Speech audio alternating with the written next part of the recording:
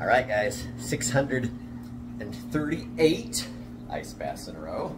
Guess where I am? We're at the plunge. And guys, we go, sweat house. 638 of these in a row, guys. So I was gonna do it in the ocean this morning, but it was really raining and miserable out. And Don didn't want to hold the camera for me at the beach. So I made an appointment for tonight. All right. Woo! Let's get that cold water. Wednesday, 638 in a row. So I did some presentations today for some real estate professionals on AI. It's really refreshing to be around people that take their craft seriously and want to get better. So many people in life do the bare minimum. They just want to get by.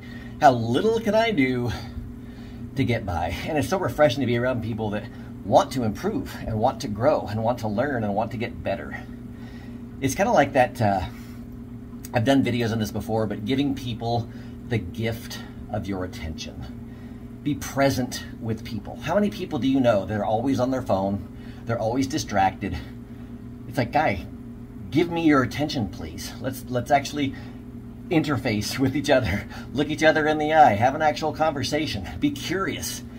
Look to get better. Look to find solutions and connect with other human beings.